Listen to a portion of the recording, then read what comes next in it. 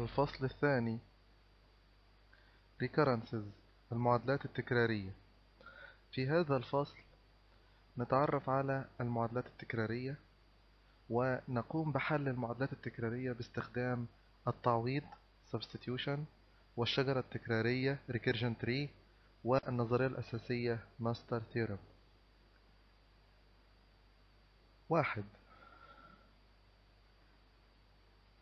تعريف الريكرنس أو المعادلات التكرارية.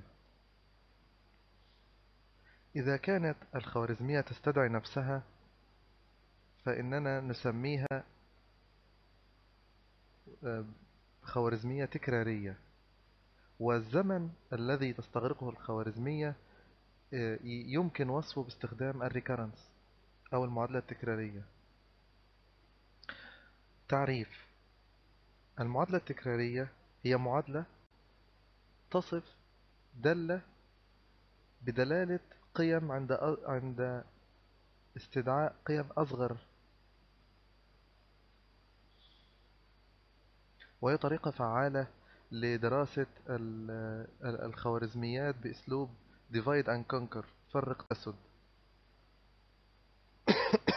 شكل 2.1 يوضح مثال على خوارزمية تكرارية افتراضية اسمها XSort، ونلاحظ أنها تستدعي نفسها في السطر 3 و4. دعونا نقسم وقتها إلى 3 أجزاء: